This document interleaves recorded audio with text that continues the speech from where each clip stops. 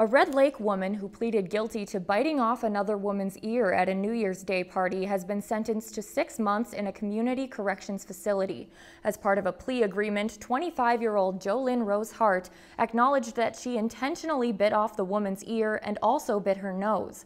The victim underwent 3 reconstructive surgeries to reattach her ear. The assault happened in 2009 during a party on the Red Lake Indian Reservation.